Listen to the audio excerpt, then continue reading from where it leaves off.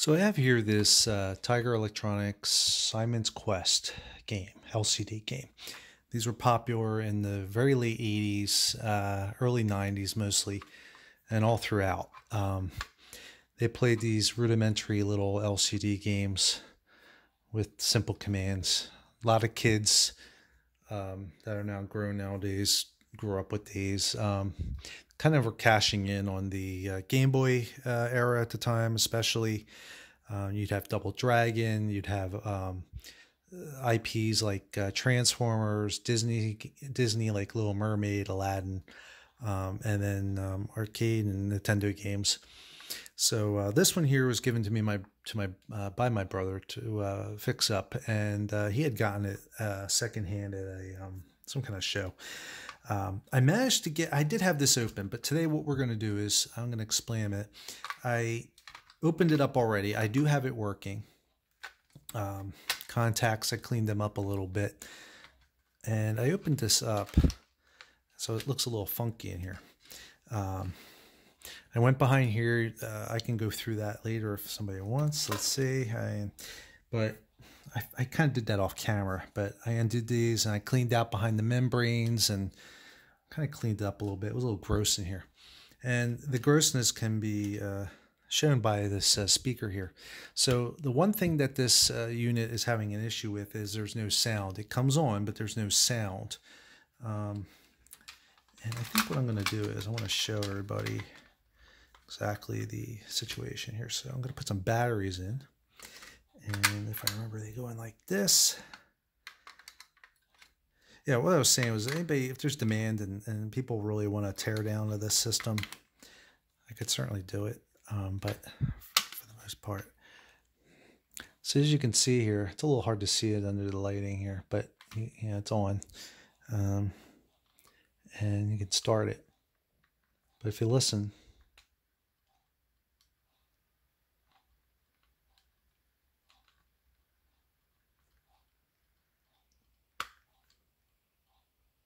you can hear some very faint sounds.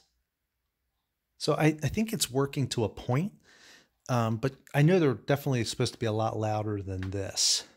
I have no idea how to play this, by the way. I was never a big fan of these games. I was a little older when they came out, and I mean, I can see the draw though. I mean, I think some of them are just better than others. But yeah, I mean, for all intents and purposes, the buttons are now working. Before they were a little hit or miss. The power wasn't really coming on because I think the contacts are a little messed up. But yeah, it's very low sounding, if any sound. So that's why I figured today, why don't I do a quick video.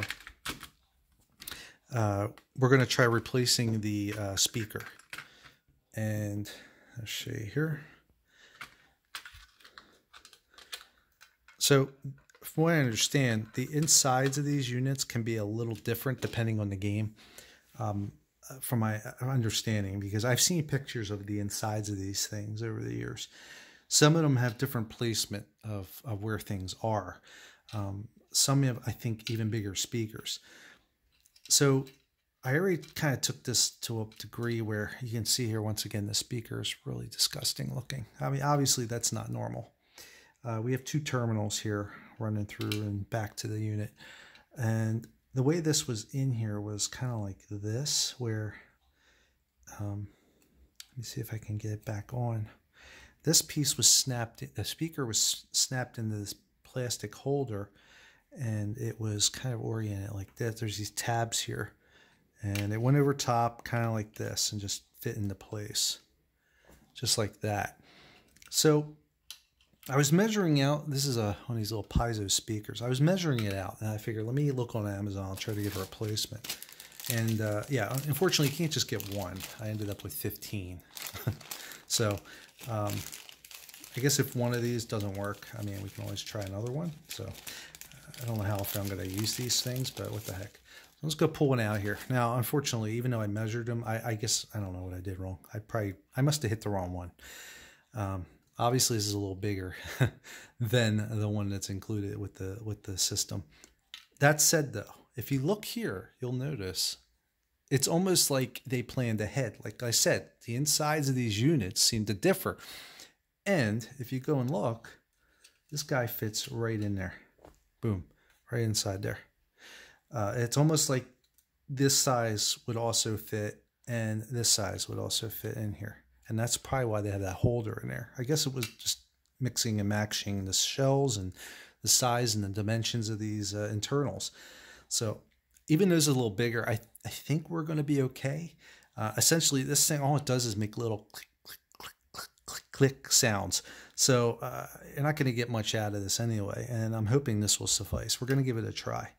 So my plan is to desolder this, and just pop the wires right back on here. It shouldn't take too long at all, I'm hoping.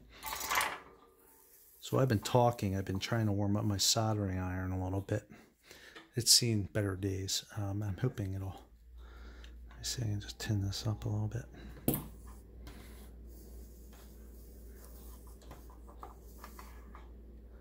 And yeah, so what I'm going to do is try to get these wires off here first.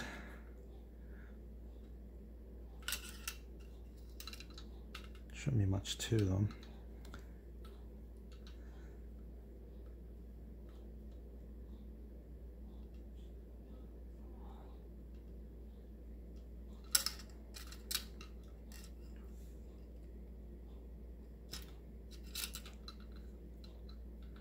I'm no expert solderer here, so I know enough to get me by. I'm not going to be doing any circuit board work or anything like that, but I do like messing around with little jobs like this when I can, just to try to get things going.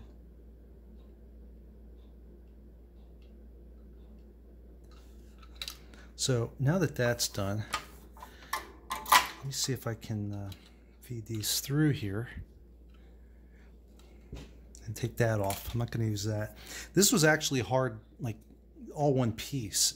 I had to snip this in between here. I don't know. It was kind of like that.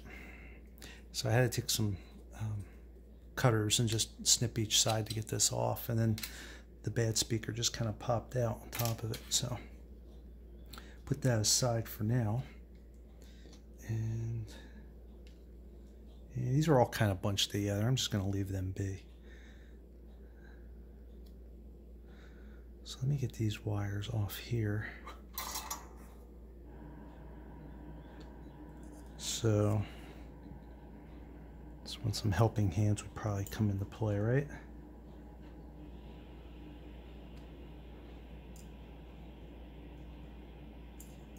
I have like no fingernails. All right. There you go.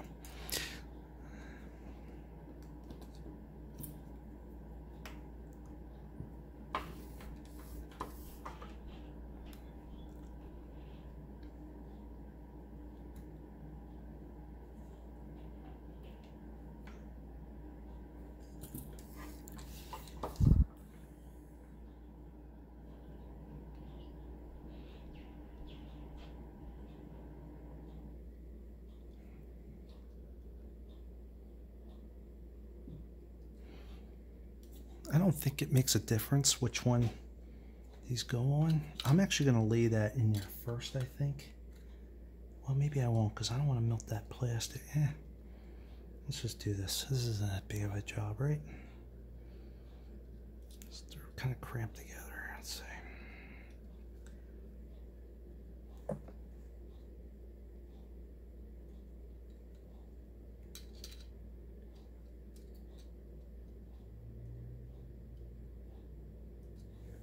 I think that should be it.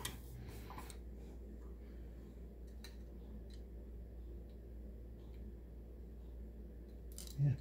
All right. Let's give this a try, huh? Don't know if it's going to work, but it'd be cool if it did. Be a neat little fix. And I'm hoping we have some success here. So the next thing I'm going to do is I'm going to try putting this down in here like this. And that should cover right over like that. But to keep this kind of in there, I have a little bit of capped on tape here. I'm going to see if I can.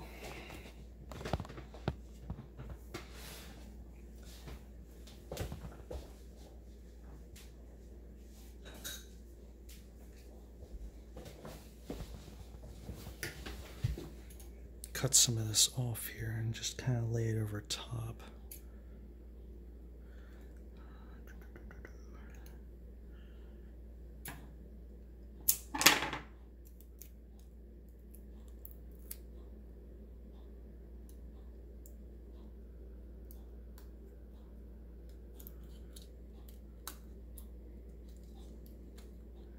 Just to kind of keep it down from bouncing around a little bit. And I think what we can do is finally kind of close this back up. But real quick, you know, while we're in here, I'm going to show you the other side of this board. So to get this off, we're going to take these out. Fortunately, this is not a magnetic screwdriver.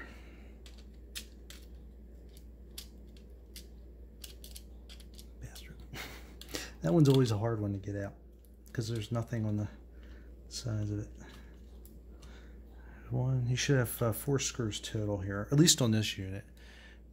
So there's 2. And down here is 3. And then finally this bugger over here.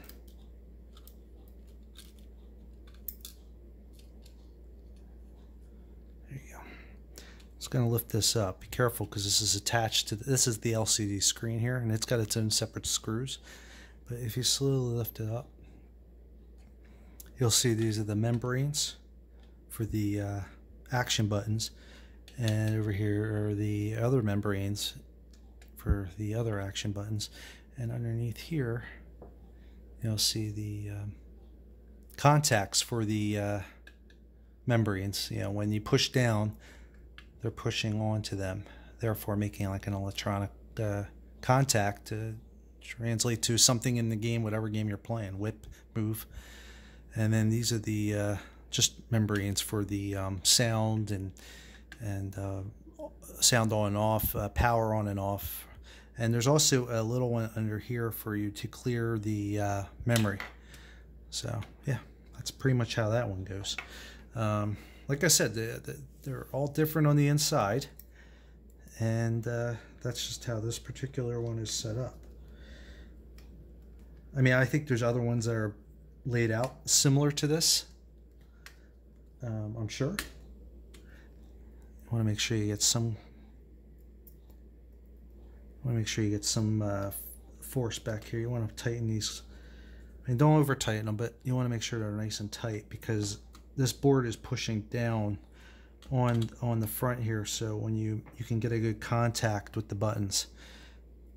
You don't want them to be all loosey-goosey.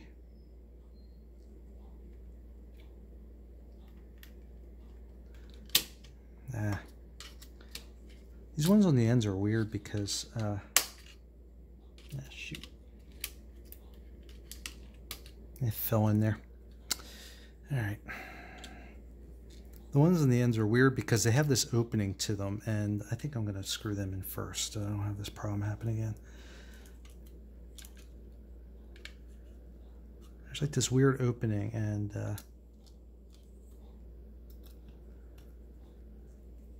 I'm sorry, my hand's in the way, I know, apologize. I'm trying to find a good angle where I can kind of get most of what I was doing in shot. I just did it again.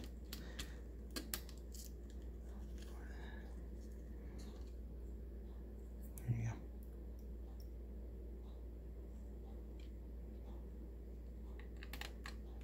go. Still don't want to go in there. Ah, this is a pain.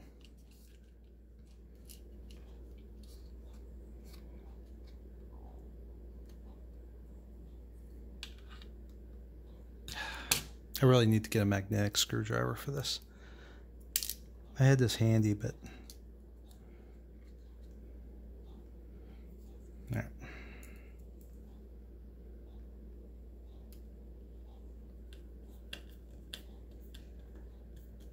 Maybe I shouldn't have done a teardown. You know what? I think that screw is just a little off center there. Can't get that guy in there. I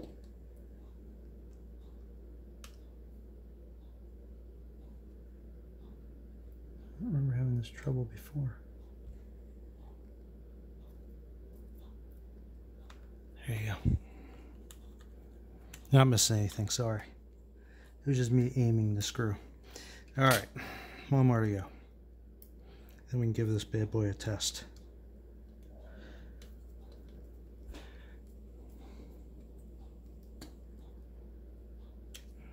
Alright, here we go. So, this is just going to lay right on top. Like so.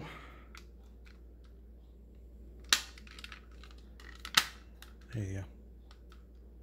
Not much to it. All right, and then we got the 4 main speaker, or excuse me, screws right here that we got to put in. There's 1, 2, 3, 4. This should be pretty easy though. We can just drop them right in.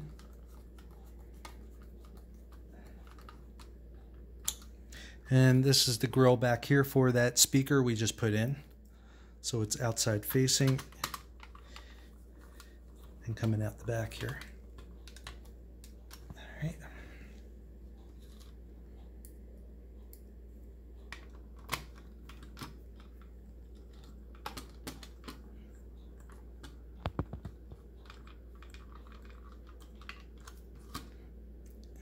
And we got one more up top here.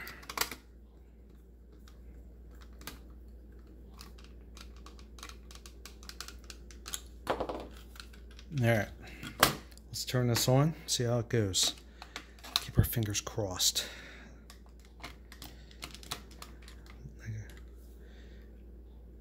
Never worked on one of these before, so I don't know what's going to happen.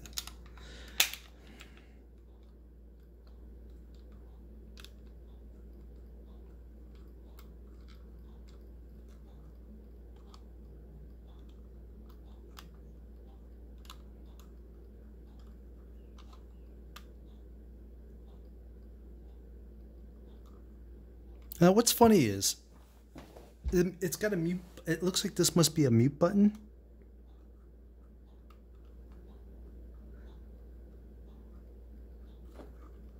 There is sound. Hear the ticking? It's just not very loud.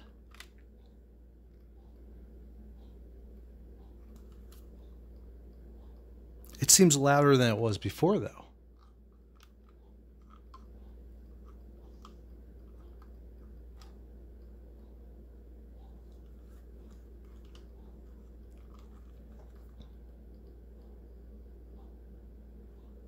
Yeah, I don't know. There's sound, although I don't think it was much different than it was before. I was hoping that this the speaker being so rusted and disgusting, and that's nasty, was maybe the root of the issue. But maybe that's just how it is. In any case, the game seems to be working. It's just not very loud. Game over. Let's try it again.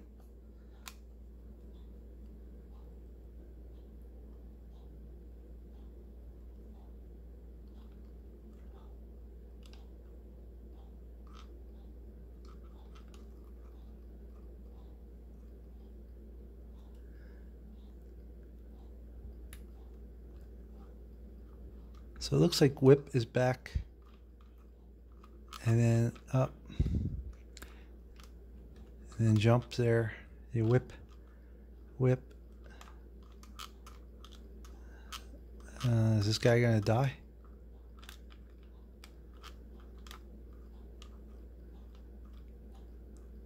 I don't really know how to play this. Alright, well, it does have some sound. You can hear it. So the mission was a success, but I think it's just the limitations of the hardware here. Unfortunately, it's just not very loud. I don't know. Maybe it's just old, and maybe that's as much as it's going to give us. Anyway, at the very least, I hope this was an interesting little teardown of the device, to at least maybe for people who want to replace the speaker, who have a bad speaker. You can find these on Amazon. Only $5. I was hoping it'd be a little louder. I don't know if that's just how, maybe that's just how it normally is. I swore it was a little louder than that, but if anybody has anything to say in the comments that might be helpful. I don't think I missed anything. There were the 2 output wires that go to the speaker, and they're on there. So, yep. Anyway, that's about it for today. Thanks for watching, and I'll catch you guys next time. Take care.